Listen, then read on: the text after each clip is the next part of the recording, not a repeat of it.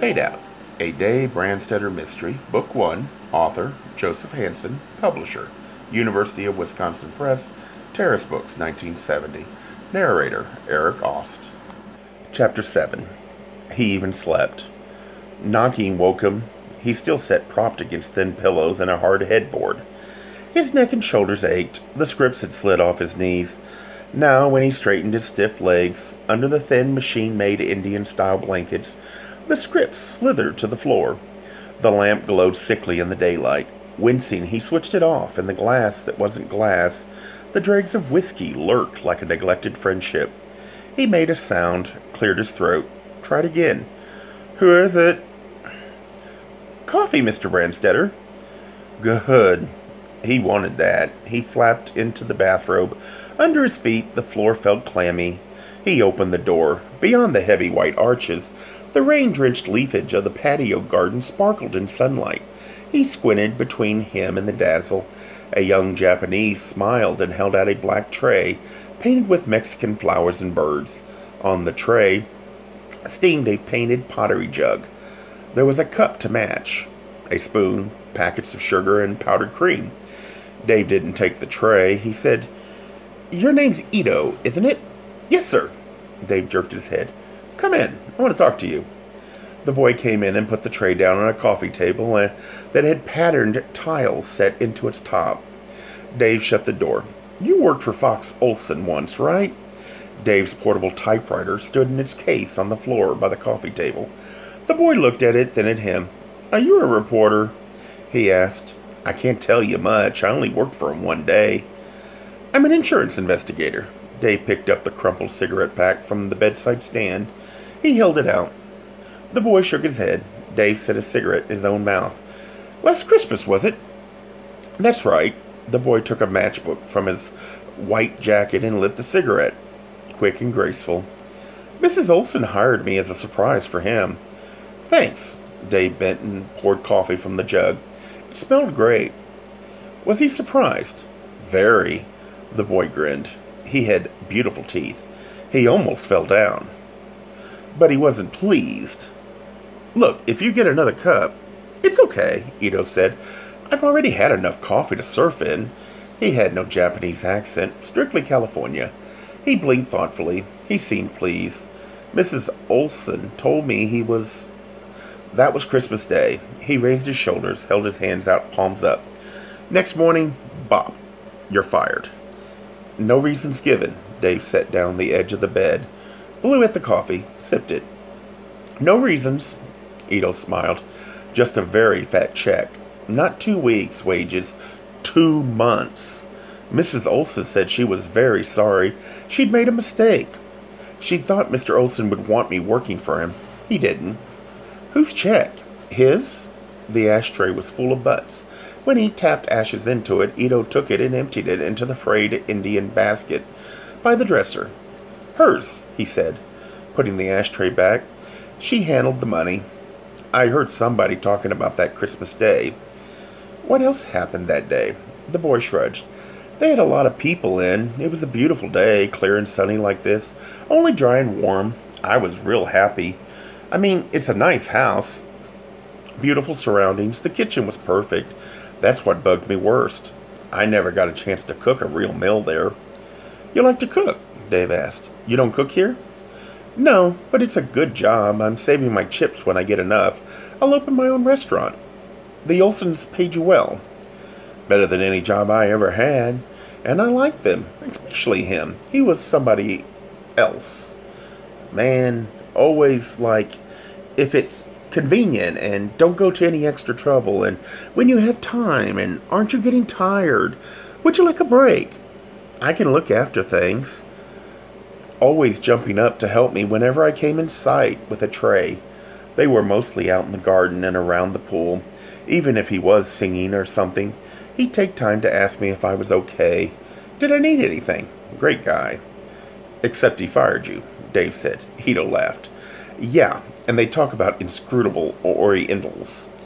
"No incident with him? Arguments? Criticism?" "No," the boy frowned. "Unless... I don't know whether you'd call it an incident exactly, But after I got everything cleared up that night, real late, I was getting ready to sack out, and I just had a shower. He knocked at my door and called my name, and I said, "Come in." It was probably 2:30, 3 by now. It's been a long day, and he was kind of stoned. He opened the door, and for a minute, he just stood there staring at me. I was drying myself off, then he said, "Excuse me," and started to back out. I asked if there was anything more I could do for him. He looked kind of funny for a minute. He didn't answer, just stared with his mouth half open. Then finally he gave a smile like maybe he was feeling sick or something. He said, "No thanks, Ito. It was a very nice Christmas." And he turned and bumped into the door and mumbled, "Thanks for all you did," or something like that, and he was gone. The boy knelt, picked up the scattered scripts. That was the last time we ever talked. "It's a small town," Dave said.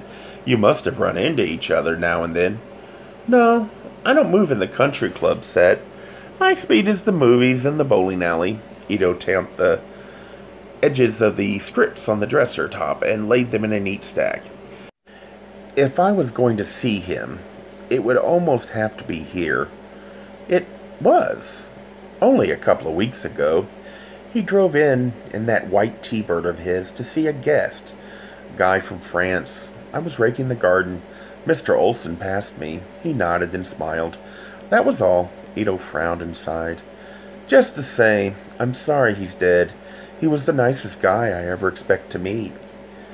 In the sunlit Daffodil Cafe, while Dave ate scrambled eggs and fresh country sausage, the little yellow plastic radio played Fox Olson again, telling one of his stories. This time, a lot was missing.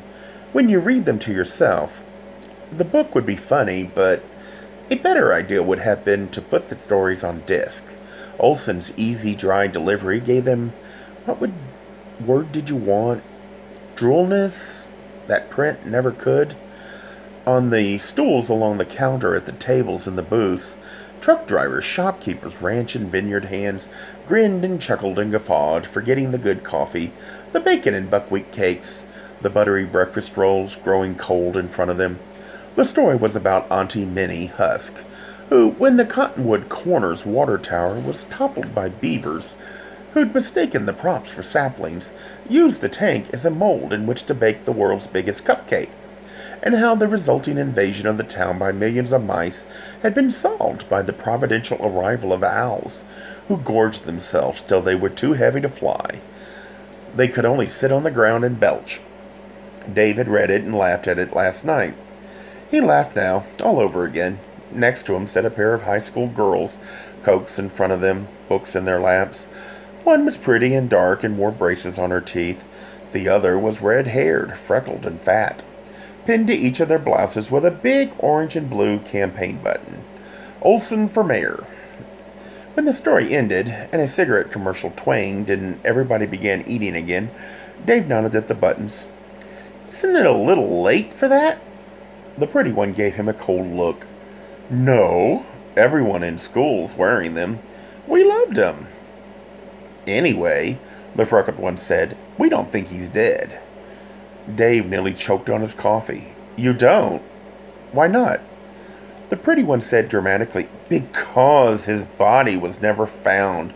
Only his car." "So I heard." Dave lit a cigarette. The tiny counter ashtray was yellow plastic. It looked flammable.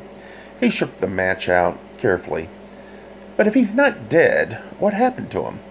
The freckled girl was poking a pair of bent paper straws among the melting ice chips in the bottom of her glass, noisily sucking up the last drops of sweetness. She stopped that for a second to say, "He was kidnapped." "You're kidding. By whom? What for?" "Mayor Chalmers, of course." The pretty girl was disgusted to have to explain anything so obvious. "Till the election's over." "Come on, Luann," the fat girl got off her stool. "If I'm late again, my mom will confiscate my tapes." Picking up her books, Luann told Dave, "Doreen's got every Fox Olson broadcast." "Till school started," Doreen made the correction over her shoulder, hurrying toward the daffodil screen door. There was a lot of her. All of it jiggled. The street was as dry now as if it had never rained. By afternoon it would be dusty. Cars parked on the Bias and Pima. He nosed his to the high curb between a pair of identical mud-crusted pickup trucks piled with empty orange crates. The building he faced was old red brick, 2 stories on the downstairs windows. Peeling gilt lettering read, Pima Valley Sun. When he was on the sidewalk, he saw through the windows that the paint inside was time-darkened, the desks and woodwork nicked. The morning was already warm, and the front door stood open, and sounds came out. Jangle of telephones, stammer of two-finger typing, chitter of linotypes. He passed. He wanted the other door, the one with the KPIM logo on it. He went in and climbed straight stairs into air-conditioned silence. The place smelled of newness and success. It glowed with clean light from fluorescent tubes, masked by frosted glass. Underfoot, the blue-green speckled carpeting was deep. The white walls and ceiling were cushiony, with thick, fibrous plaster.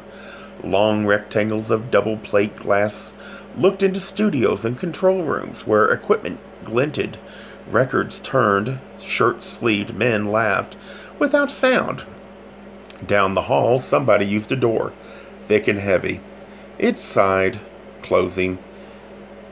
In Hale McNeil's office, floor to ceiling, drapes, crisp blue and green stripes shut out the view of ugly Main Street. The furniture was burnished steel, and saddle leather. On the white wall hung a big Peter Hurd painting. McNeil wore buckskin-colored corduroy on his big frame. Pockets, leather-edged, modified cowboy style. Expensive. His face was tanned and rugged, his dark hair handsomely gray at the temples. Dark brows and lashes made his blue eyes startling. The eyes mocked Dave. Thorne tells me you don't think Fox is dead. Dave gave a small, amused shrug. Neither does the student body of Pima High. None of them at your house? Grown and gone, McNeil said. But I suppose at that age he'd have worn the full button. Probably tacked the poster up in his room, too. Which, of course, his mother would have loved. McNeil's face hardened. His mother and I were divorced when Tad was 15 months old. The reason? She was a drunk and a tramp. Prettiest girl in the graduating class of Pima High School. June 1939. His mouth twisted. A drunk and a tramp. Who raised the boy? You, by yourself? My folks. They did their best, so did I, but there's an old saying, wash a dog, comb a dog, still a dog. I don't know what's become of him. Don't care. But you do know about Mayor Chalmers' kidnap plot. All. And now you come along with something even wilder. Fox cracked up his car to make it look as if he'd been killed and walked away from everything. Why? I keep asking, Dave said. Somebody will tell me. I hope so. Nothing would please me more than to have him back here. McNeil glanced at his watch, pushed a button on his desk. Music came into the room. Fox Olson's voice, another harmless, tuneful melody, clever little western, probably Olson's own. McNeil let it play itself out, then, when an announcer began talking, switched off the speaker. I can use all of that I can get. You'd know what I mean if you'd seen this place a year ago, dingy, like downstairs. I mean, we were broadcasting, we were making a profit, but why did you cancel it after the car crash? McNeil's eyes were steady on him. You know the answer to that. It was a matter of taste. But the listeners didn't figure it that way. As far as they were concerned, it was all a dark plot. McNeil laughed soundlessly and shook his head. Funny as hell, you know? I mean, the old ladies hollering about a Fox Olson blackout on KPIM. The kids with their cheap TV-inspired kidnap plot, and now you. I mean, if you'd known Fox. He was open and candid as a child. He had no more dark side to him than the sun. What about Mayor Chalmers? Dave wondered. Does he have a dark side? Lloyd? McNeil threw back his head and laughed. It took him a minute to straighten his face. "No, Mr. Brandstetter, I'm afraid not. Lloyd's all shoulders." Ah! He thrust out his jaw and made his voice gruff. "Let's get the goddamn job done. The type that built the West." Lloyd could no more connive than he could hook doilies anywhere. He never took Fox's running against him seriously. I doubt if he even noticed. "Did you take it seriously?" Amused, McNeil gave a quick headshake. "No, it was a gag to start with." Fox was rambling on one morning on the air about a mayoralty race in Cottonwood Corners. His imaginary small town, you know. Dave nodded. "Mrs. Olson's lent me some scripts." "Great, aren't they?" McNeil asked it mechanically. "Well, it gave me an idea. Just a promotional idea was all. Why not start a campaign of the station? Fox Olson for mayor, and it got out of hand."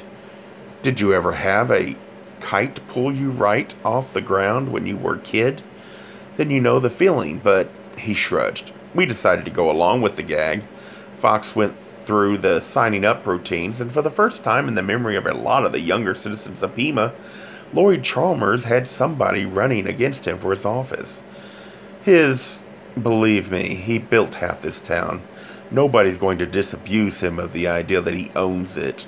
Not soon. But he didn't take the campaign seriously. "Ask him," McNeil said. "He'll laugh at you." "Was anyone going to vote for him? Olson, I mean?" McNeil chuckled. "Just everybody old enough." "And then what? Did he want to be mayor of Pima?" "I think he did." McNeil narrowed his eyes, tugged his lower lip. "Yes, I think he got to taking it kind of seriously after a while. But..." He shook his head, gave a crooked smile, and stood up. "How could he?" McNeil walked to a filing cabinet, pulled open a drawer, brought out a fat manila folder. He laid it on the desk in front of Dave. "Look at these." Expensive stationery, lavish, multicolored imprints. Dave turned over letter after letter. Radio would. Would Fox Olson come and guest for a week with Arthur Godfrey on his morning show? Tell some of his hilarious stories. Sing a few songs. Television.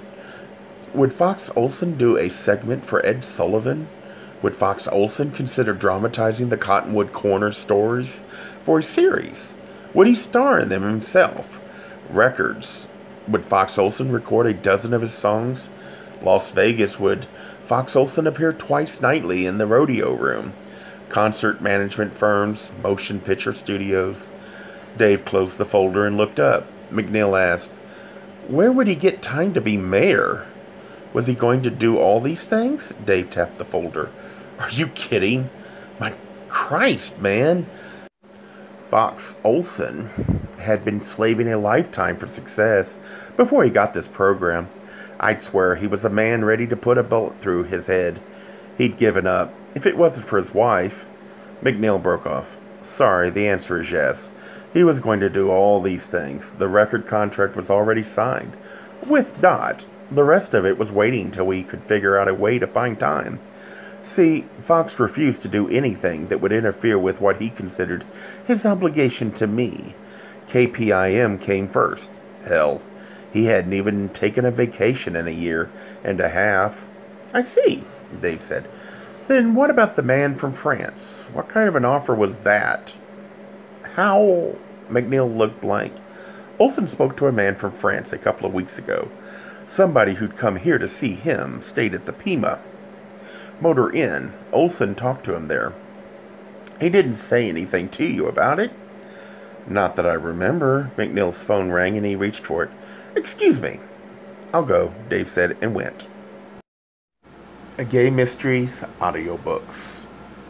I think it is easy to hate a label, but a face humanizes the word. So this effort is twofold. To offer comfort to those like myself that your world didn't end because you don't fit into the view of acceptable society on both sides. And in hopes of helping those with family that are LGBTQ, that it doesn't mean we are aliens from the child they once knew. Reassure them so they can maybe be supportive at the same time, being true to their values.